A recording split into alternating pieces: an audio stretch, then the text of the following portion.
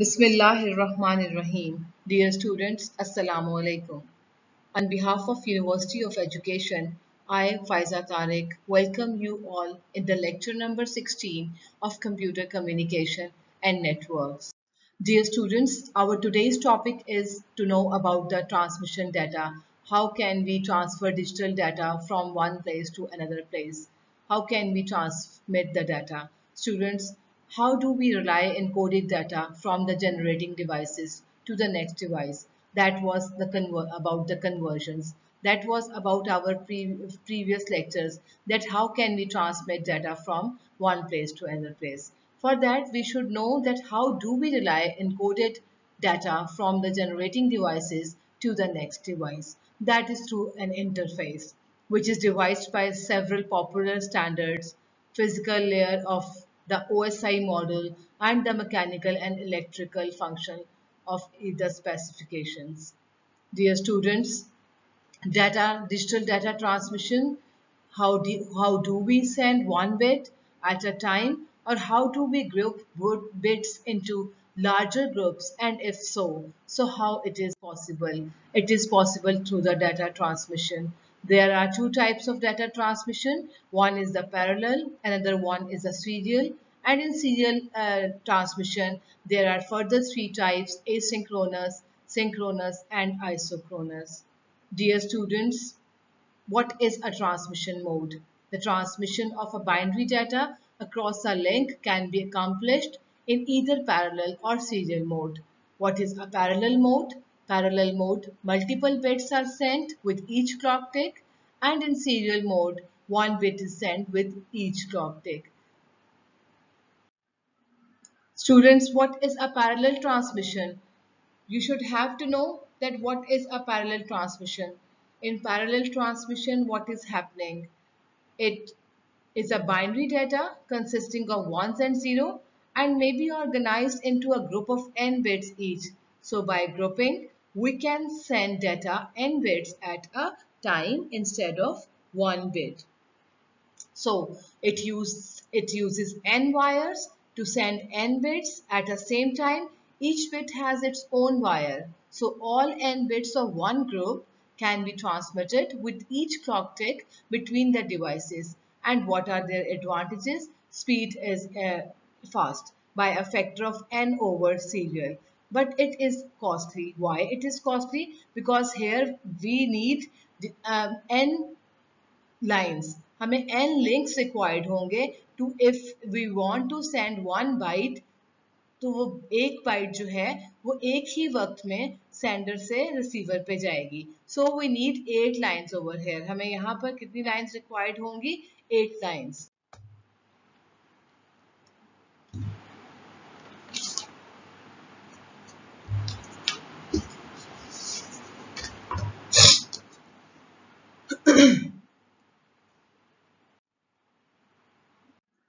Next one is a serial transmission. Students, what is serial transmission? One bit follows another. So we need only one channel rather than n to transmit data between two devices. So conversion devices are required at the interface. So here we required one bit follows another, which requires only one channel for the communication between the devices. The advantage of serial transmission is this, that it reduces the cost. Why? Because only one channel instead of n lines. Overhead, because communication within devices is parallel, we need conversion devices at the interfaces between sender and the line, parallel to serial, and between the line and the receiver, serial to parallel. Serial transmission can be asynchronous, synchronous, and isochronous. So what we required over here at the sender side, we need parallel to serial converter, and then it will transmit the data over a line, over a link serially, and at the receiver end we have serial to parallel converter that convert our serial data to the parallel conversion, so the receiver can receive the data. So 8 bits are sent here. 8 bits are not sent together like the parallel transmission. Here the 8 bits are sent over a wire, over a line, turn one by one. Next one is the asynchronous transmission. Students, asynchronous क्या होता है? It is so named because the timing of the signal is unimportant. So instead of information is received and translated by agreed upon the pattern. So what is happening in the asynchronous? Synchronous के अंदर क्या होता है? We send one start bit to alert the receiver to the arrival of a new group, and we send one or more additional stop bits at the end of each byte to let the receiver to know that byte is finished. So there may be a gap between each byte. So asynchronous here means asynchronous at the byte level, but the bits are still synchronized. So they and their duration are the same. So asynchronous के advantage क्या होते हैं? ये cheap होता है और effective होता है, बट एसिंक्रोनस के ड्रॉबैक्स क्या होंगे? ये स्लो होगा.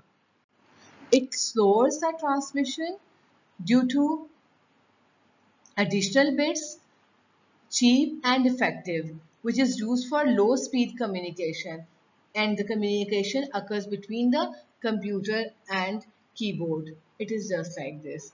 Students, now we take an example that what is the asynchronous transmission. Uh, with with the help of start and stop bit, this is the start bit and this is a stop bit. With the help of start and stop bit, receiver can understand complete byte of data, and this is the complete byte of a data. Students, let's take an example of my videos. If I divide my one topic, if I divide my one topic in three videos, that is video 1, 1, 1A, 1B and 1C. Whenever you have seen 1A, 1B and 1C, an order is completed to this topic. So whenever the next video 2 came, you will understand this topic is over, which is 1A, 1B and 1C. And the next topic second is started. So it indicates there is a start and stop bit. The receiver gives the indication here with the zeros and ones. After the zero received, whenever you will receive the zero, the 8 bits, and whenever it gets 1 after 8 bits, it means that the data is over, that the video lecture is completed. So one topic, if we have 3 videos, whenever you will get the second number video, you will assume that the previous one has been completed. So just like this, there is a stop bit and there is a start bit. Start bit indicates that the new data is arrived. Synchronous transmission. Students, in synchronous transmission, we send bits one after another without start or stop bits or gaps. It is the responsibility of the receiver to group the bits. The bits are usually sent as bytes, and many bytes are grouped in a frame. What is a frame over here? It is identified with the start and an end byte, and there are uneven gap between the frames. Students 8 bits जैसे ही receive होंगी, उसको एक group बना दिया जाएगा, और ये receiver की रिस्पॉन्सिबिलिटी है कि वो at the end of receiver किस तरह से जैसे ही 8 बिट्स उसको रिसीव हो जाएंगी वो उसका ग्रुप बना देगा. Let's take an example. It is just like in the same way that I am recording video lectures and I am sending the videos one after another to you people, and I am uploading it on YouTube. It is your responsibility that you are receiver. So what is the next sequence of the video? So which video is after the continuation is next video? So you have to group that to make one subject. This is actually synchronous transmission. Suppose one topic जो है हमारा, that is one topic, उसके जो है वो, as I have already told you कि उसकी I have made 3 videos for that. I have divided them into 3 videos. So whenever 3 videos are over, it means that one topic is over. So if one topic is over, so receiver, I mean to say that you people will decide, okay, the 3 videos are completed and one topic is completed. So this is actually the responsibility of receiver, that whenever the receiver will receive 8 bits, it assumes that one set is completed, one lecture is completed, one topic is completed. The next one is the isochronous transmission. Students, what is happening here? In isochronous transmission, we cannot have uneven gaps between the frames. Transmissions of bit is fixed with equal gaps, so it is used in the real-time audio and videos where uneven delays are not acceptable. So synchronization is entire stream of bit is needed. Dear students, it's all about our today's lecture. What we wanted to learn today actually हम half duplex, full duplex, simplex transmission modes already पढ़ चुके हैं. That's also a part of this transmission modes. In this lecture, we just need to know that about the data transmission modes. In that data transmission modes, we have studied about the parallel or serial transmission. Or in serial transmission, we have learned about asynchronous, synchronous, and isochronous. Students, what is in the parallel transmission? In parallel transmission, binary data consisting of ones and zeros may be organized into group of n bits each, and by grouping we can send data n bits at time instead of 1 bit. होता क्या है इसमें कि parallel transmission होती है, data जो है वो पैरेलल ट्रांसफर होता है from sender to receiver. But ये थोड़ा एक्सपेंसिव मेथड है. क्यों एक्सपेंसिव मेथड है? इसमें हमें जितनी n इनपुट्स हैं उतनी ही n लाइंस रिक्वायर्ड होती हैं और उतने ही जो है वो रिसीवर के एंड पे भी कनेक्शन रिक्वायर्ड होगा. सो ये it is just like a link, point two point links. जितने आपके पास लिंक्स होंगे उतनी ही बिट्स जो है वो डाटा ट्रांसफर हो सकती हैं. But what is happening in the serial transmission? One bit follows another. उसमें क्या सीरियली डाटा ट्रांसफर हो रहा है. We need only one channel.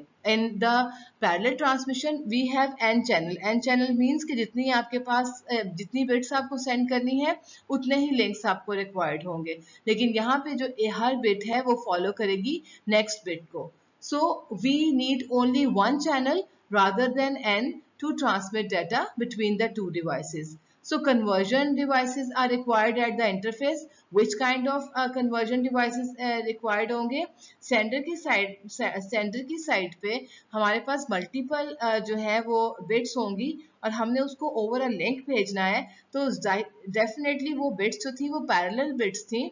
हमने उन पैरेलल बिट्स को जो है वो कन्वर्ट किया किसके अंदर? सीरियल बिट्स में. तो इसका मतलब है कि हमें सेंडर की साइड पे सीरियल ट्रांसमिशन के अंदर पैरेलल टू सीरियल रिक्वायर्ड था, कन्वर्टर रिक्वायर्ड था, जिसने क्या किया कि एक लिंक के ऊपर हमारी जो है वो 8 बिट्स जो थी, एक लिंक के ऊपर जो आपकी 8 बिट्स की स्लॉट्स थी जो वो ट्रांसफर की थी from one device to another device, right. सो उसमें आपके पास यहाँ पे जो था we and here you just need a one wire, but at the receiver there is again serial to parallel converter जो क्या करता था कि जो लिंक के ऊपर ओवर अ लिंक आपको जो सीरियली डाटा रिसीव हुआ था उस रिसीव को कन्वर्ट करता था पैरेलल.